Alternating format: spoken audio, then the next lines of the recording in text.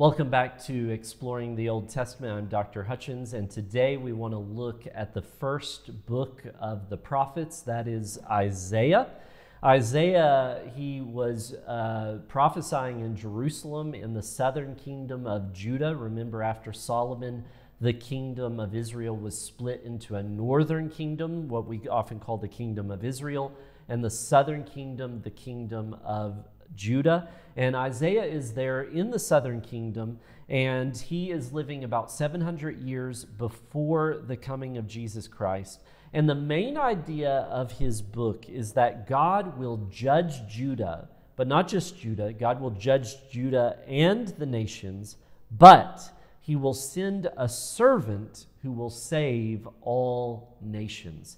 So in the book of Isaiah, that idea that God is sending his servant, which is Isaiah's main word for the Messiah, the king in the line of David, that servant is going to be the one through whom God's going to save not just his people, but the entire world.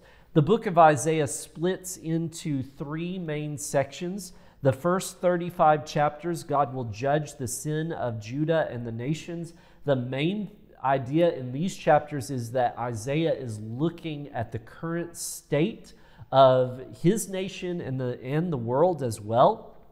So he looks at Judah's sin, he looks at the sin of the nations, he sees how God's going to save his people, he tells the people that they need to trust in him, but ultimately this is a message that the people are not going to listen to. In chapters 36 to 39, we get a break between the prophecy, and now we have some stories, some historical narrative about the nation of Israel in the time period of Isaiah. So God saves Judah from Assyria, but God will judge them through Babylon. So we see this story about how God saves Judah and King Hezekiah miraculously from the nation of Assyria, that is the superpower at the time that's going to destroy them. But we also see this hint that in the future, about 200 years later, God is going to use the kingdom of Babylon, which will emerge as the superpower to destroy Judah. And then we shift into the final part of the book of Isaiah, chapters 40 to 66. God will redeem his people and the world. This is a really broad-looking section of the book that sees how God is going to work in the last days, in the final period of human history, to send his servant, the Messiah, and to save the world and bring about his kingdom. One of the main ideas of the book of Isaiah is that God is sovereign over all things. So Isaiah discusses the activities of these great nations, Assyria, Egypt, Babylon. But what is clear is that it is God that is in control of all of human history. And so God, when he reveals himself to Isaiah, and Isaiah sees this actual vision of God, God is seated on a throne, like the enthroned king he is of the entire universe. And so God declares himself, I am God, and no one is like me.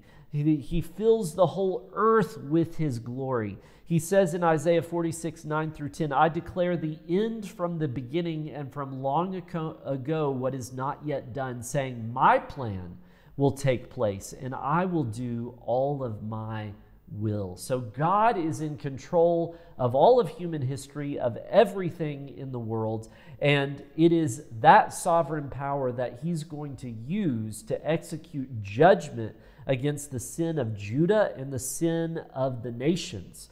But it's the same sovereign power that gives us the hope that God is going to bring about salvation, not just for the nation of Israel, but for the world. God has a plan, and he will establish that plan. So this brings us to the plan, and the plan is centered around the servant. To save his people, God has to solve the issue of the people's sin. So Isaiah foresees a day when God's going to do that through the servant. The servant is the one who God's going to anoint with the Spirit of God, the Holy Spirit. He's going to be this righteous man who is going to die for the sins of the nation as a sacrifice. Isaiah 53 is one of the most important chapters in the entire Old Testament because it clearly predicts the suffering and death of Jesus. Isaiah foresees that God's servant will be rejected by men. He will be a man of suffering, but his death will not be for his own sin. He will die in the place of the people. It says in Isaiah 53:5, but he was pierced for our rebellion, crushed because of our iniquities. Punishment for our peace was on him, and we are healed by his wounds. We are like sheep that ran away, but God punished the servant for us. This is God's plan of salvation, to save us from our sin by punishing his servant, his righteous, innocent servant, in our place. And then, through that, God's going to bring about everything new. God will bring about a new David, a new Exodus, a new creation. So the new David is the servant. The servant is the king who is in the line of David. It says in Isaiah 11:1 that even though the exile is going to come, even though Babylon's going to take the people away and destroy the kingdom of Judah, and it's going to be like a tree that is cut down, there's going to be a shoot that's going to grow up out of the stump of Jesse, the family of David.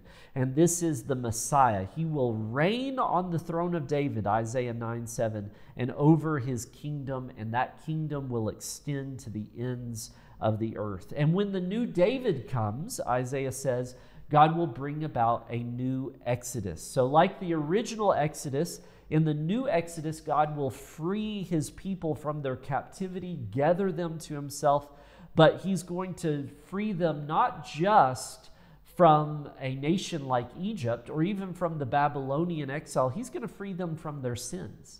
And he's going to bring them into a new creation. This is the great hope, that God's people will have a new home, which is a new Jerusalem in a new creation. And this is how the book of Isaiah ends.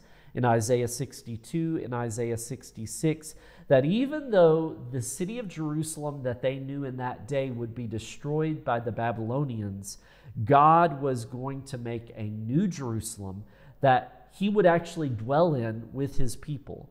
A new Jerusalem that actually will expand to encompass not just a small city, but all of creation where God will dwell with his people. Isaiah 66:22, this is towards the end of the book, says, for just as the new heavens and the new earth which I will make will remain before me, this is the Lord's declaration, so your offspring and your name will remain. God has a covenant love he has set upon his people, and he will fulfill all of his promises to his people. But it's going to happen through the suffering of a servant in a new creation. And of course, this is exactly what points us to Jesus. Jesus is the servant who suffered on behalf of the people. Jesus is the new David that Isaiah foresaw. Jesus is the one through whom salvation comes. Jesus is the one who brings about the forever kingdom of God. And Jesus is the one who will bring about the new creation where we will dwell with God.